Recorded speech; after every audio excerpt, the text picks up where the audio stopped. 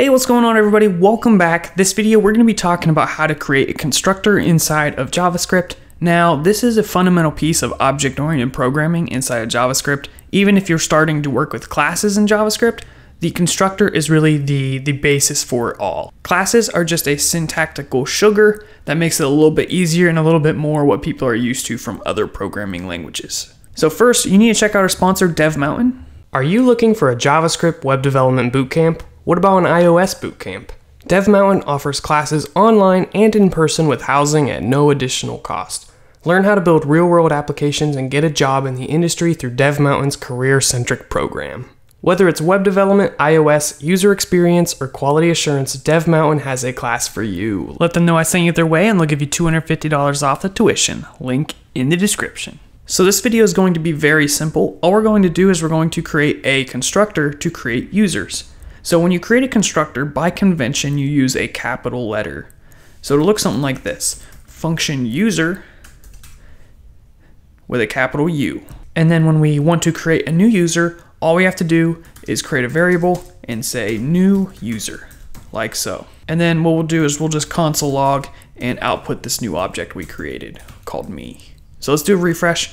Right now we have an empty object, which makes sense because we're not actually giving it any properties. So inside of JavaScript, when you call a function as a constructor, like we're doing here, so if you prefix it with the new keyword, then inside of the function, the keyword this refers to that new object we're creating. So what we can do is we can console log this and we can watch as it's getting created. So when we first start, it's going to be empty. So we have this empty object. Then what we can do is we can assign properties to this object by saying this dot and creating a property such as name, and we'll just give it Caleb as an example, but this isn't a really good example because that means everybody who's created is going to have the name Caleb. So I'll show you guys how to customize it for person to person, but for now we'll just start with Caleb, do a refresh, and now once we're done down here, this person has the name Caleb. So we'll do a console log this here again and see that the second time around we have a property on this object. So we can use this to our advantage by attaching properties to it, and that's how we basically define the structure for any new objects we're creating with this constructor. So how do we change the name from person to person? Well, we can actually take it in as an argument. So we need to create a parameter here. We'll just call it name, and then what we'll do is we'll just assign that value here. Now when we call the function, we need to pass in a name such as Caleb. Now this should do the same exact thing. Refresh, and there you go. Cool, so what I'm gonna do is I'm gonna get rid of these console logs, just so it's a little cleaner, and I'm gonna create a couple objects.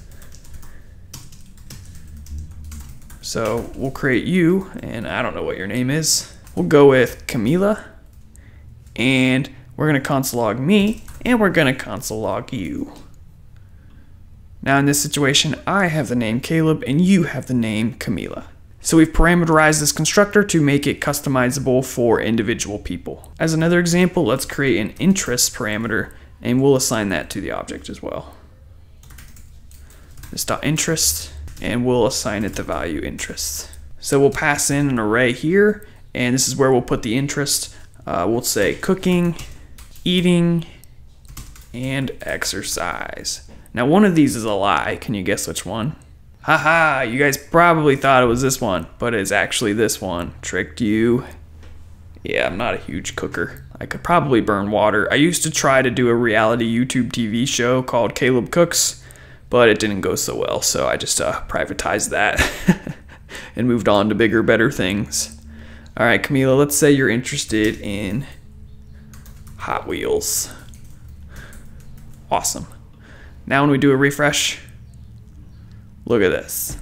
We got interest, which is an array, and 3 elements, cooking, eating, and exercise. And you, on the other hand, interest, Hot Wheels. You can also modify the object after the constructor. So for example, we could say me.membership and set it to gold as an example.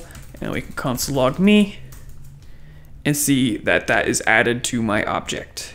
Now you do have the option to add methods in here. So you can say this dot print info or whatever you want, but it's not always recommended to put methods in the constructor function. And we're going to talk about that as we get in a little bit more depth with object-oriented programming. Basically, that's going to copy the method for every single object.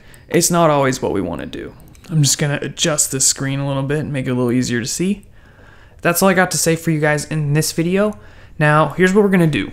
In the next video, we're going to talk about something called factory functions, similar to this, but different. You'll notice here that we do not have a return, and that's one of the key differences between a constructor and a factory function. Then, after that video, we're going to come back to methods when it comes to constructors, because the way you want to do it is a little bit different than you might expect. Like I said, you can go in here and put methods, but I'm going to be teaching you guys the recommended way, which is a little bit different.